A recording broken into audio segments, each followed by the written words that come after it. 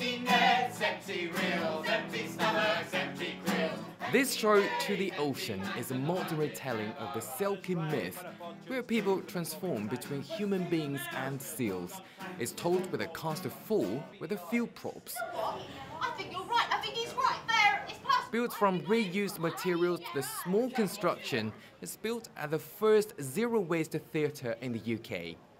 Hidden amongst the skyscrapers in London's financial district, the small portable venue is staging plays in the capital over the summer. The idea is to bring people together and raise awareness of environmental protection in a gentle way. It's about not necessarily ramming climate change or sustainable choices down your throat. It's about just inviting you to see a different way of, like, how do we actually interact with the world, and also how does, as we move away from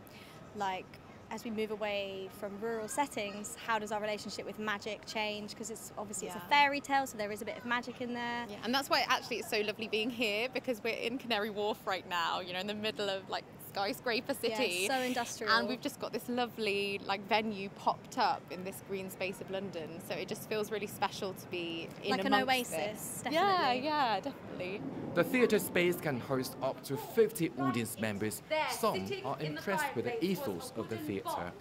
I'm very concerned, I think, like many people, about climate change, and I think it's really interesting to see how personal or individual actions can take place just as theatre, because theatre production or media production in general can be so wasteful, especially if you think about like the film industry and just huge theatre productions. So it's lovely to see that it is possible to do without such waste.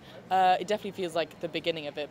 However, with trips to the theatre considered a luxury during Britain's cost of living crisis, the founder is worried for future projects. Mostly at the moment we're funding ourselves through ticket sales and through bar sales.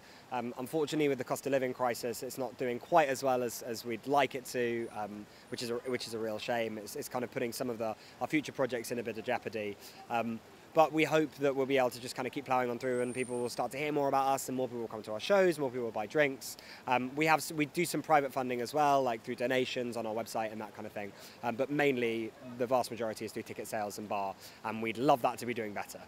The theatre director says his target audiences are aged between 16 and 35, who tend to be very worried about the environment.